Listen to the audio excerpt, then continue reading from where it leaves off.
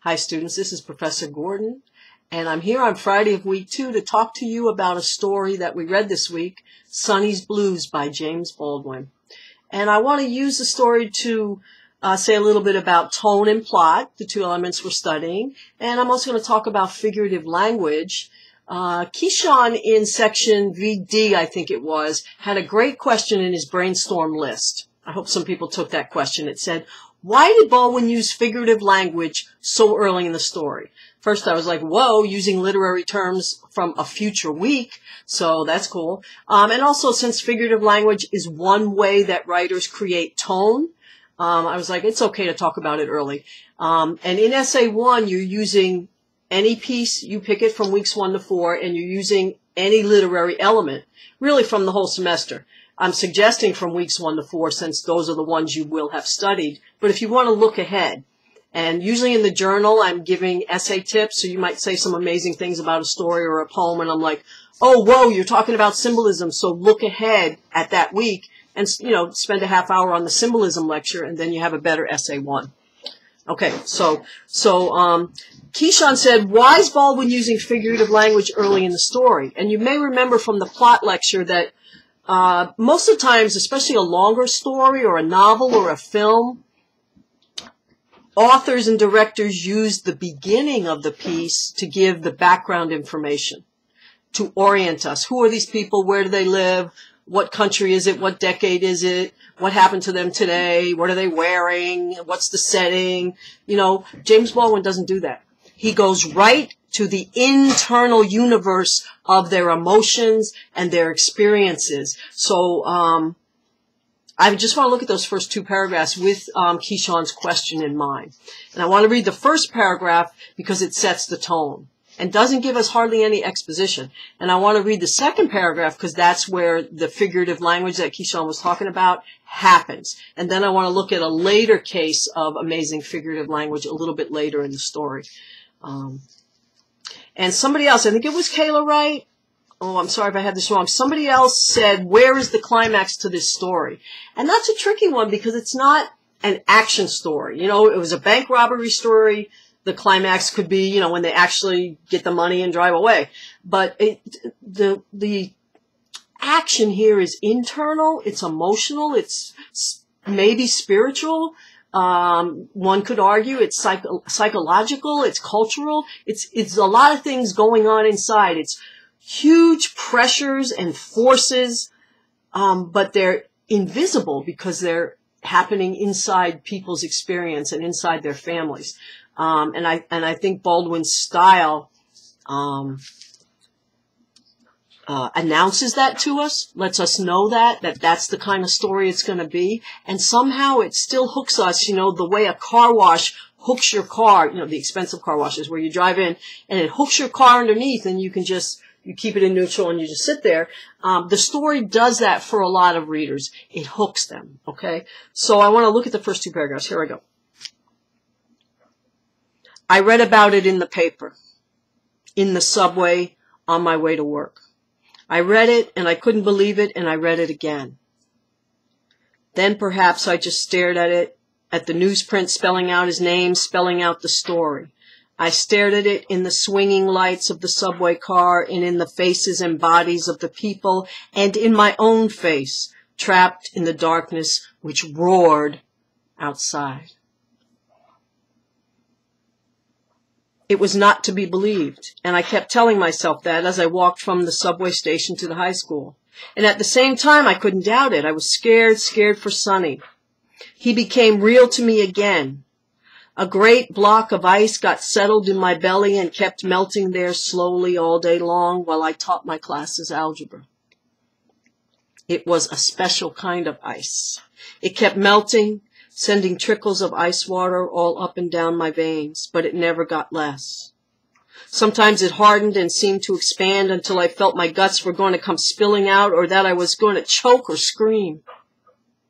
This would always be at a moment when I was remembering some specific thing Sonny had done or said. So that block of ice, we still don't know what the newspaper story said or who Sonny is.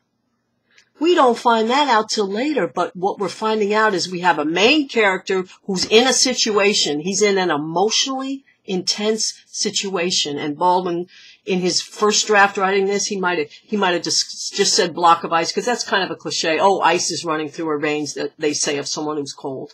I felt like I had a block of ice in my stomach. But he extends that metaphor, and a metaphor is just when you compare two things,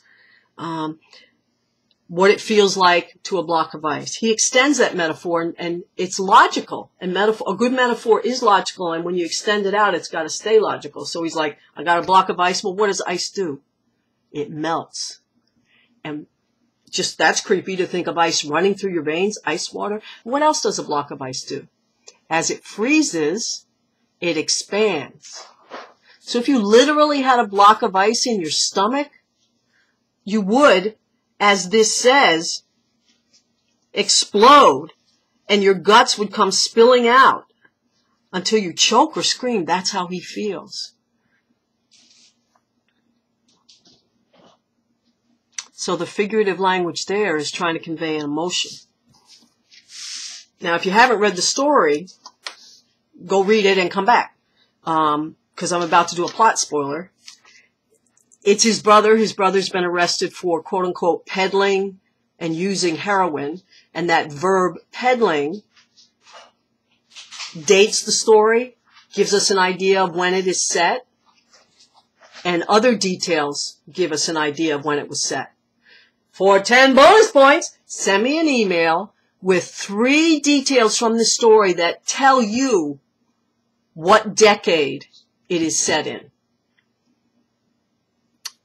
And you could be wrong, and you'll still get the 10 points if you have 3 details from the story that led you to believe it was set in 2000, the 10s, or 1940, or 1860. When was it set, and how do you know? Okay, so send me that email. And now let's look at another piece of figurative language, because we're still trying to answer that question of Keyshawn, why did he use it so early? And then I would also add, why did he use it so much and so well? And I've already talked a little bit about that. So I'm going to go to page 24 in the printout. And you might want to use, just so you don't get confused about pages, use the link that I created in Learning Content. Go to that link, and these are the page numbers I'm referring to, because I like to write on. As you can see, I like to write on a printout. I don't mind writing in books. I'll write all over a book. But this cheap book we've got has really tiny margins, and there's no place to write. So I'm going to page 24.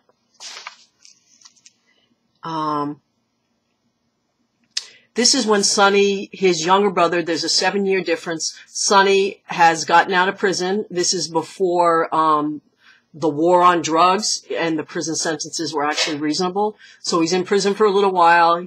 He detoxed there. He went through hell. And he came out, and his older brother goes to pick him up and drive him back, and he's going to live with them for a while he gets his life together. And his brother Sonny says, can you have the car? He doesn't say Uber, so that tells us something else.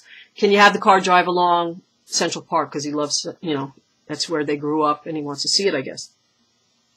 So we drove along between the green of the park and the stony, lifeless elegance of hotels and apartment buildings toward the vivid, killing streets of our childhood. These streets hadn't changed, though housing projects jutted up out of them now like rocks in the middle of a boiling sea. Most of the houses in which we had grown up had vanished, as had the stores, skipping a few lines.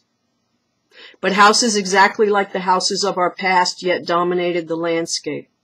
Boys exactly like the boys we once had been found themselves smothering in these houses, came down into the streets for light and air, and found themselves encircled by disaster. Some escaped the trap, most didn't. Those who got out always left something of themselves behind. I want to just stop for a minute, and that phrase, they escaped the trap. You've probably said that. That's it's a metaphor, unless you're literally in a trap. But if you're just like, you're behind on your rent, you're like, oh, I feel trapped by my low-paying job. You're not literally in a trap. So this is a metaphor, but it's a cliche. It's not like a new, fresh metaphor. And good writers, which Baldwin is, make the language new. They get as much as they can out of those dead metaphors. So look what he does with this dead metaphor of trapped. Some escaped the trap, most didn't. Those who got out always felt something of themselves, always left something of themselves behind. As some animals amputate a leg and leave it in the trap. It might be said, perhaps, that I had escaped, the narrator math teacher says. After all, I was a school teacher. Or even that Sonny had escaped. He hadn't lived in Harlem for years.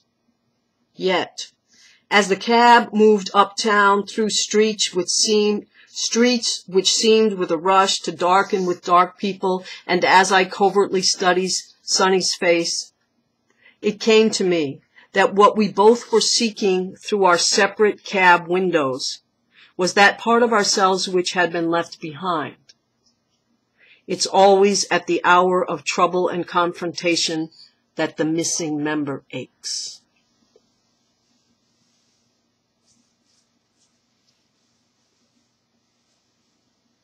And then he says a little later down, he worries. He wants to help his brother, who he left alone for like years because they had a fight about the brother wanting to do jazz. And now he's recommitted to helping him. He says, he worries, was I simply bringing him back into the danger he had almost died trying to escape? He almost died by going into the army, which the brother didn't think he should do. He was only 17, and then his encounter with drugs was also life-threatening. So those two examples of extended language, I think, help us answer Kaishan's question. But I want to hear more of your ideas about that, and also your reaction. Like, did you want more plot at the beginning, or were you bored by the beginning?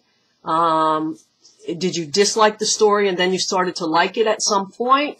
What happened to make you like it? Or did you like it at the beginning and then you got lost?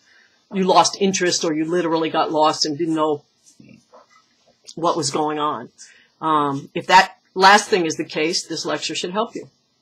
I'm just going to pause this for a second to get my next thought.